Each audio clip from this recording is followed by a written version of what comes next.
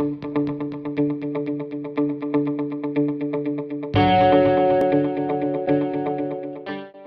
June 18, the Supreme Court, in a 5-4 decision, rejected the Trump administration effort to terminate the DACA program, saying it was arbitrary and capricious.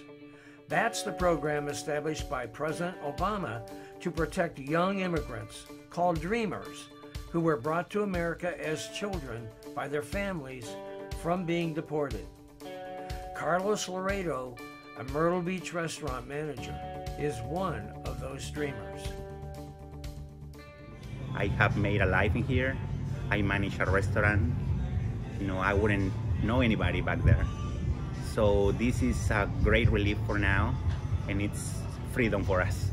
Venusia Lipinski is a Myrtle Beach immigration attorney who works with Dreamers and other immigrants.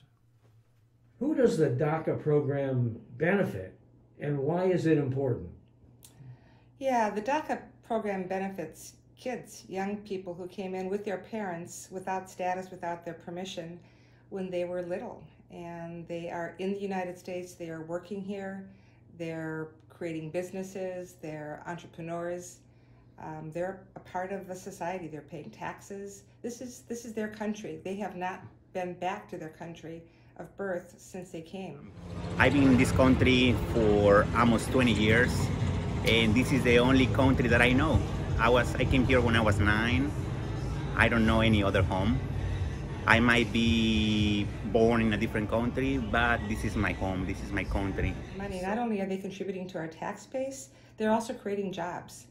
I have several clients who are entrepreneurs who have their own businesses.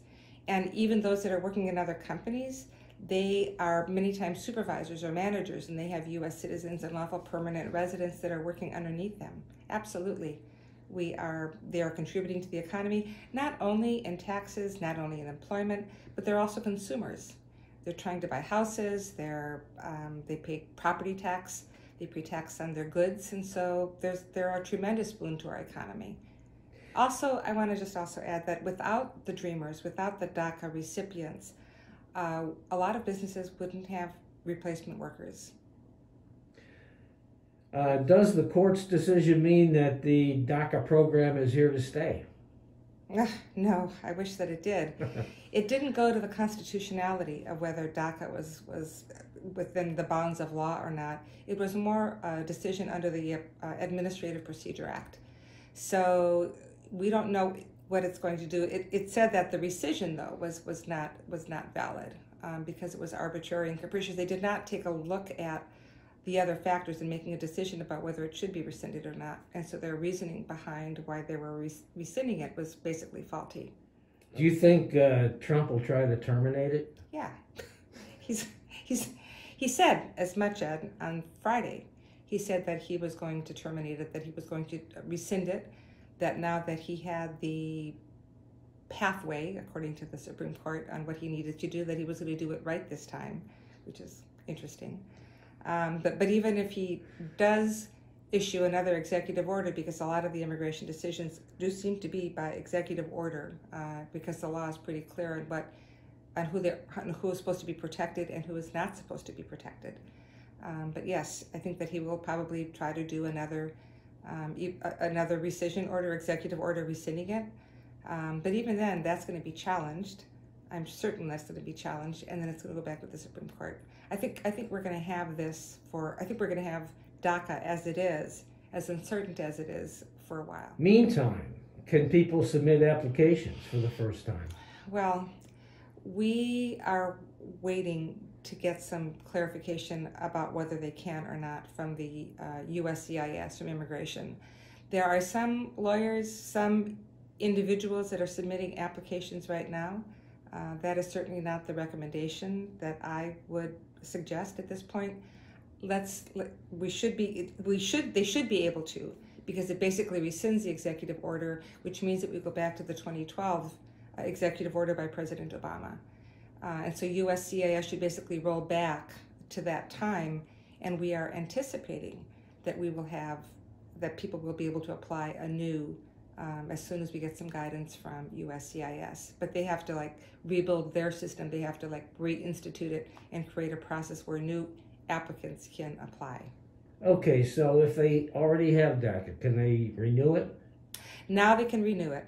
Right, so nothing has changed. For those that already have it, yes, they can renew it. Okay. And I strongly suggest those that are eligible, as we did before, to renew it.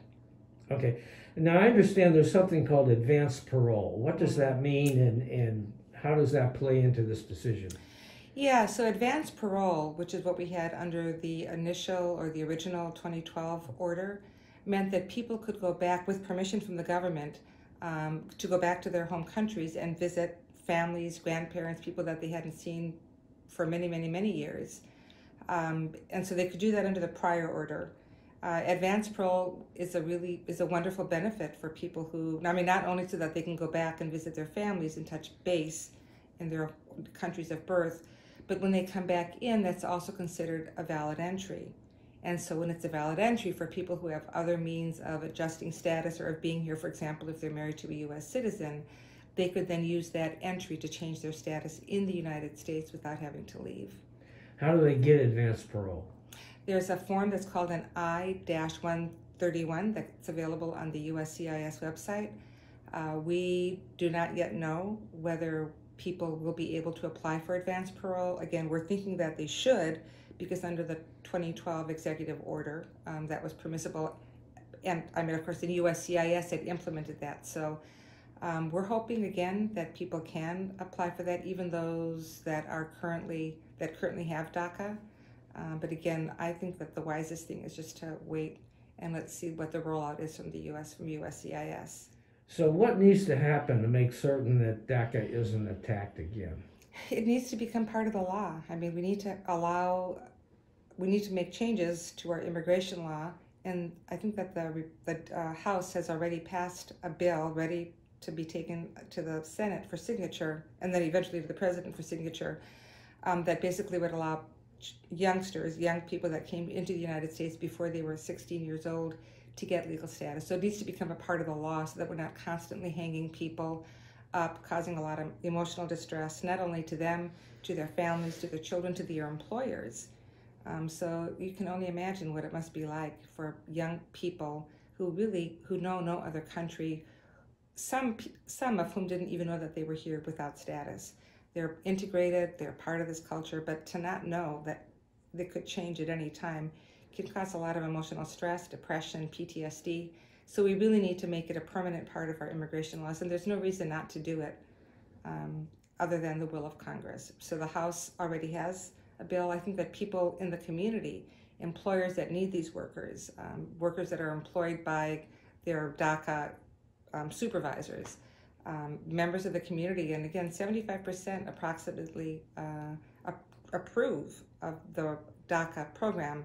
Why not make it part of the law? So we need to let our senators know, we need to let the president know, and hopefully in November there will be more hope. This is a huge relief because I think a lot of people did not expect this.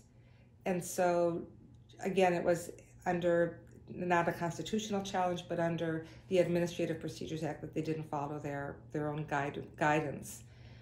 They didn't say it was good or bad, but they did talk about the reliance that a lot of these dreamers have on their status and their ability to work and to pay taxes and to drive and just to be here with their loved ones. So what happens in the November election will have a lot to say about the future of this program, I would say. Well, I would think, I mean, if President Trump is reelected, I think that he will do whatever he can to rescind the program, although I did also hear from maybe the press secretary that they were going to be compassionate. Right. But again, the good news is that for right now, at least, dreamers are safe. I would love to be able to allow those that have not yet applied to be able to apply, because there are so many that are still here that would benefit from this program, that would also benefit our economy and the communities in which they live.